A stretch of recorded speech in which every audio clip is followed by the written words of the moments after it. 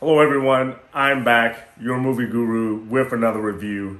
And this time I'm going to be reviewing none other than this film that I couldn't stop hearing about for quite some time, and probably you haven't either, Dune. Now, I'm going to set the preface straight right now. I think I have a pretty bit of a controversial take for this one, and I think that I speak for the casual moviegoer when I say I just didn't think it was that good. And I'll get into why. So first off, when I say I speak for the casual moviegoer, this is something that you have probably seen a lot of fanfare about. You've heard a lot of hype about. It's the next Star Wars. It's the next Lord of the Rings, that type of thing.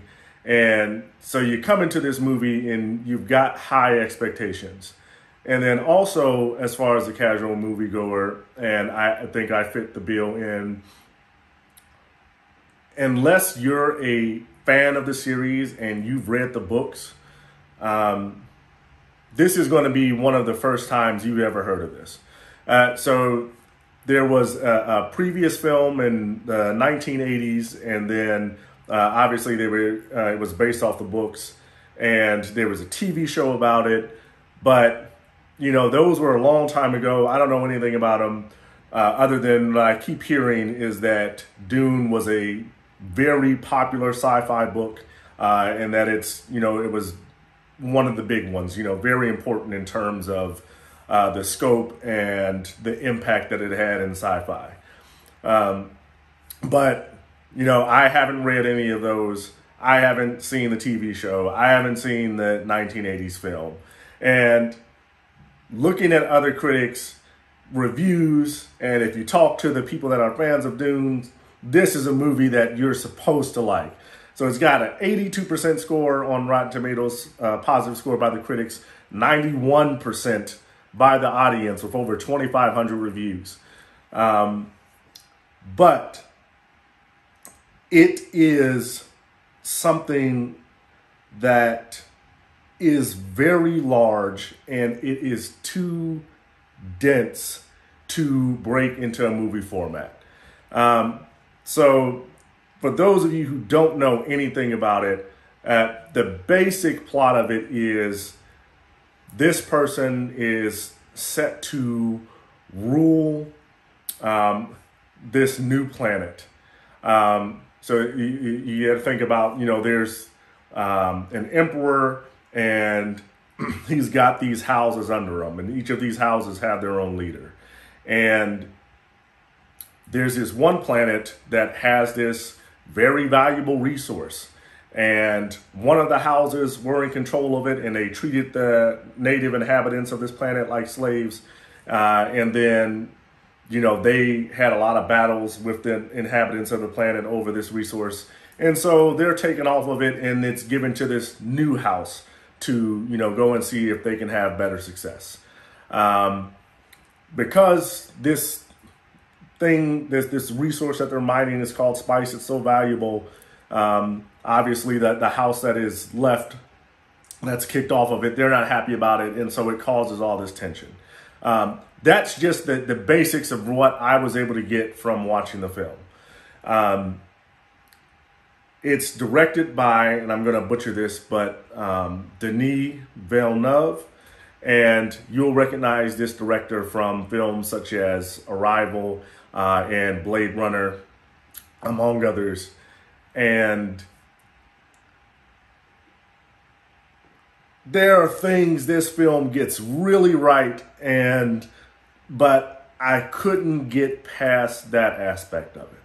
So the visuals and the scope of it, when you're watching it, you're going to see that, wow, this is very masterfully done. You can tell that, every shot you see, it's crisp, it's clear. You're able to see the scale of things because you can tell that the cinematography is expertly done, because every time you see something, you're able to see the scale of it. So it's not just like you see a giant, or you see this big spaceship, or you see these people, but you see them in the backdrop of something else.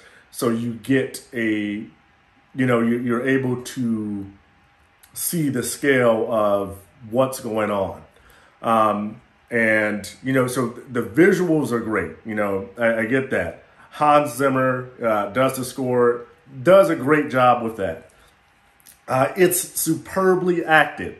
There's so many big stars in this one, that you can't even hardly get them out. So you got Jason Momoa, you've got Zendaya, Timothee Chalamet, Rebecca Ferguson. They all do really good jobs in acting and bringing you into this character. Now, the film is mostly focused on Timothee Chalamet and Rebecca Ferguson, but, Josh Brolin and Jason Momoa and the others, they do a good job of, bringing in characters that have a purpose. They're not just fill-in characters. They definitely do help to flesh out the scenes and what's going on. And then on top of that, so you've got the visuals are great. The acting is great. And then what I keep saying, it takes great villains to make a film. And Stellan Skarsgård does, every time he's on scene, you're kind of creeped out by this guy, but you want to find out more about him. So even though it's creeping out and he's got this kind of presence, anytime he's on the screen, you're focusing on him and what he's doing, and you're wondering what he's thinking, what he's going to do next. So far, great villain. So you're looking at, so how could you not like this movie? I was watching another reviewer and they described it as Games of Thrones in space. And as someone who has not, seen the TV series or read the books, just from watching the film, you could kind of get that. So I think the director does a admirable job of detailing and explaining what he can, given the limited time. But, some look at that as a great triumph that he's able to relate as much as he can, given the limited time frame. But I go back to that explanation, Game of Thrones in space. So imagine if you had to condense 7 seasons of material in, I believe the runtime was 2 hours and 36 minutes. It's not possible. Even when I was watching the film, I could tell, I'm looking at the breathtaking imagery. I'm loving the acting. I'm loving the villain. I'm looking at this and I'm saying, I can tell that this story is just a very small part of, what they're trying to relate to you. It's so much richer. It's so much deeper. And it makes me, the whole movie, I was wondering, okay, I'm really wondering more about the politics of this. And, it needs a lot more backstory than what's given. So they do a good job of the cliff notes to just try to give you a movie you can understand, but you're still left wanting much more than what the film provides. Added to that it's very obviously, even when the movie starts, it says Dune Part 1. So the director wanted to make it somewhat complete, just because it was known that, if this film bombs at the box office, that they're not going to be able to do part 2. So he wanted to make it somewhat complete. And he does somewhat of a good job at that. But when it ends, the film is very obvious that it is not finished, that there is much more left to be told. So imagine, Lord of the Rings and the first movie, and they're like, okay, well, we had to end it in a certain path because we don't know if that, that the next films haven't been greenlighted. And so when it ends, it just ends in a place where you have to understand that, yeah, Frodo's going to make it and throw the ring into the fire. Like, to me, to even make this and the second one isn't already in production or isn't greenlit, the film feels very much incomplete at the end.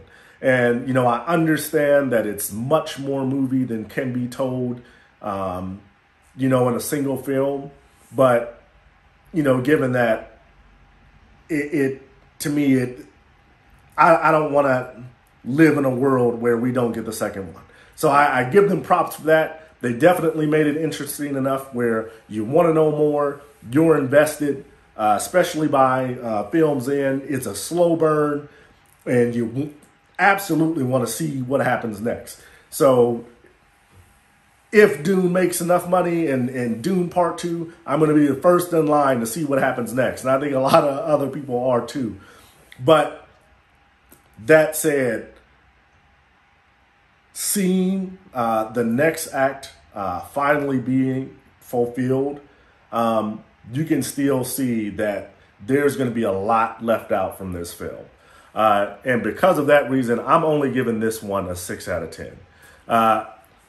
I can already see a lot of Dune fanboys and critics berating me for this score, because this is a film that you're supposed to love. It feels like they want you to love. And because it's done about as well as anyone else could have done it, fine. I understand it. I can take the heat. But 6 out of 10, I'm very much hoping that, I'll be able to see a part 2. But the closest thing that I can compare this to in terms of part 1 and part 2 is It. But It, I thought, did it a whole lot better. The way it ended, if you didn't get a part 2, it did feel like complete. You saw a whole first film. You saw the first act, second act, third act. Okay, it's done. Part 2, was necessary for the completion of the story, but the first film was its own package. They tried to do this with this film, and not as much success.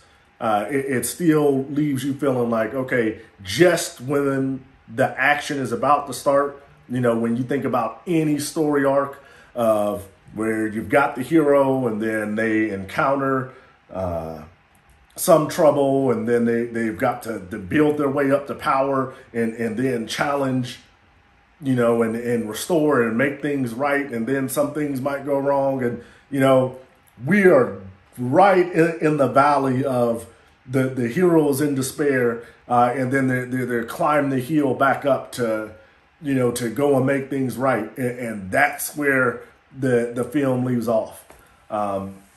So 6 out of 10, only because, not saying that the director didn't do a good job, as well as I think anyone could have done it. But I think the film, or this is something that, and I think another critic said this, I would have loved to see this as, a HBO Max series, where this is, like a Game of Thrones, where Dune, we've got seasons of it, where you're able to see all the different houses. You're seeing what's happening with the Emperor. You're seeing what's, all this political intrigue behind the scenes. You're seeing the action, and all of it fits into a very well done, very entertaining story. Once again, 6 out of 10.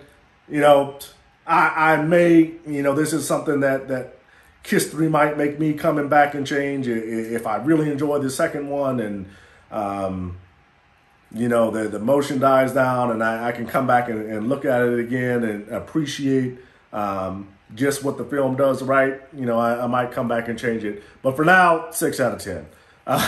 Write me a comment. Let me know what you think. I can definitely see a lot of people disagreeing with me with this one. A lot of people disagree on Rotten Tomatoes. But hey, change my mind. We can talk about it. If you enjoyed it, I'm happy you enjoyed it. I would recommend you go see it in theaters.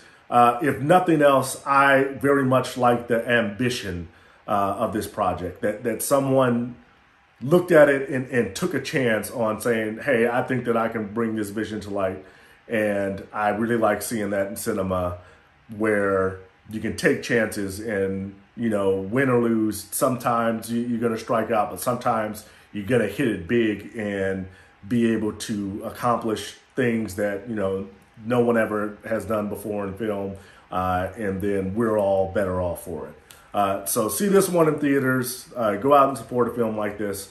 I do think that you will be at least entertained by film. You will be invested by films in for sure. And you are entertained throughout. So that's all for this one. Hit the like button, hit the subscribe button, and I will see you all next time.